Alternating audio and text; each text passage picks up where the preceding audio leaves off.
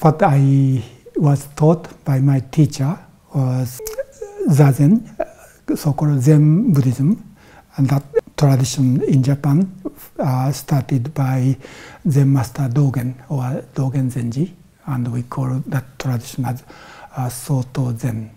And the main point of Dogen's teaching was just sitting. We usually think this meditation practice is to attain some kind of enlightenment or awakening, but Dogen said we should just sit without any expectation, even enlightenment. Because we practice in order to get enlightenment, then that is desire. Desire or egocentric desire is still working there in search of truth. So from the very beginning, we just, in Dogen's expression, throw ourselves into the way without expecting any reward. That is what is called just sitting, or shikantaza in Dogen's teaching. My teacher's teacher, Sawaki Kodo Roshi, said, Zazen, this sitting meditation is good for nothing. I always said, this is good for nothing. And that is what I recommend people, and it's really difficult to encourage people to practice this way, because this is good for nothing. Zazen without expectation or without gaining mind, or Zazen good for nothing, is a kind of a koan.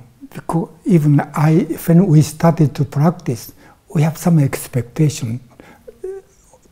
I think almost always because we have some problem or some difficulty or some question, we start to practice. And so without expectation, at least to find some answer to question or exit from the problem I'm facing. So without expectation or goal, we cannot start to practice. Here is a kind of a conflict. We usually call this a way-seeking mind. And without this way-seeking mind, or in Buddhist term, bodhicitta, the mind which seeks awakening, or discover the truth. We cannot start to practice. But the teaching is you should not even expect the answer.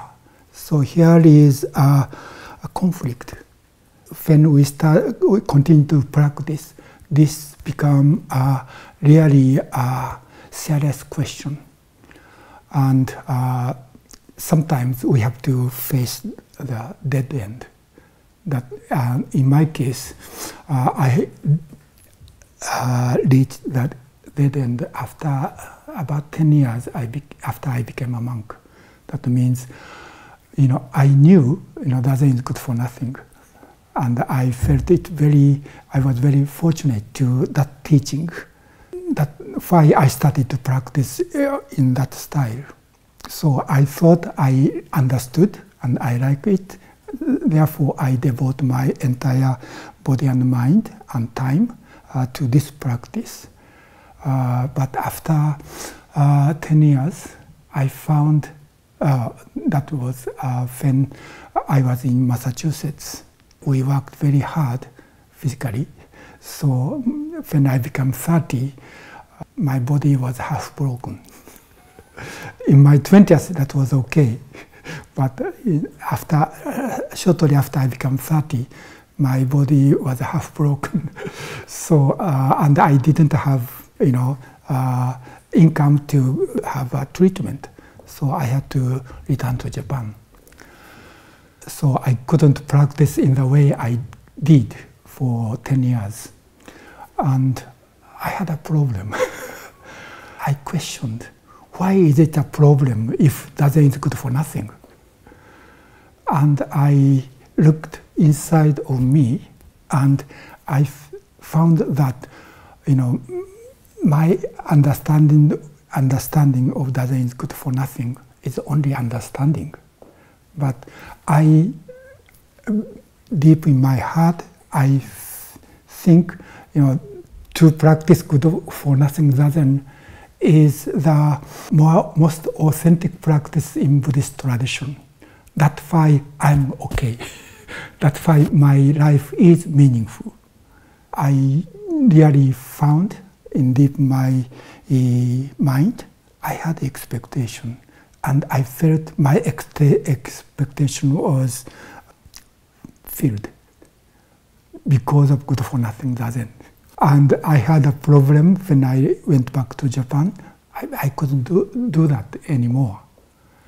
And that is one thing that means Zazen good for nothing is only my intellectual understanding. So I devoted my entire body and mind based on my thinking. It's not really good for nothing. That is one thing I found.